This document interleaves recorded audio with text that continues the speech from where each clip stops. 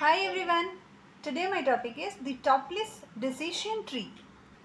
It is a flow diagram that in a series of steps directs the medicinal chemist to produce a series of analogues, some of which should have greater activity than the lead.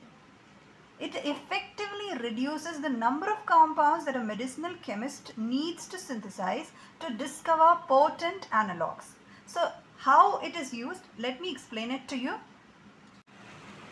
So let us take any substituted aromatic compound. Let it be benzene with an alkyl group. To this alkyl group, we are going to do modification so as to get a more potent drug. Let us put a chlorine analog at position 4 with respect to position 1.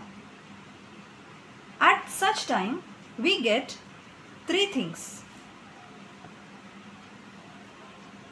Chlorine position 4 with low activity, chlorine position 4 with equal activity, and chlorine position 4 with more activity.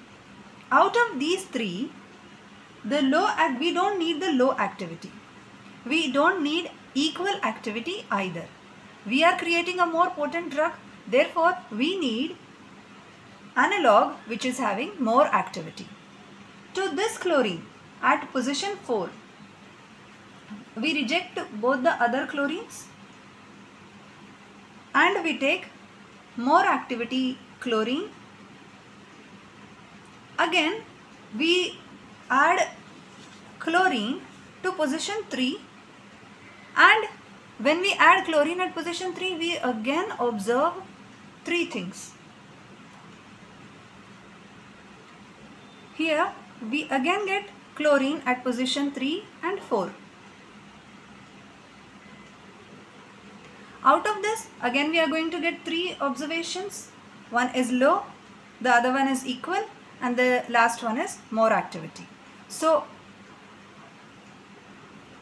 now activity at low and equal, we do not use this. Instead, what we do, we go for another substituent like bromine or iodine. Okay, in position number 4. To get a more potent drug. Now, the one that we have got more activity, that chlorine, at position 3 we can use the trifluoromethyl, and at position 4 we can use chlorine. And again increase, if we find again increase, then we can substitute this chlorine with a nitro group instead of with a nitro group. So in this way we can find out the best and the most potent drug formulation. Now here, the low activity ones, instead of chlorine at position 4, we can replace the chlorine with any methoxy group at the same position. Again we will get 3 low, equal and more activity.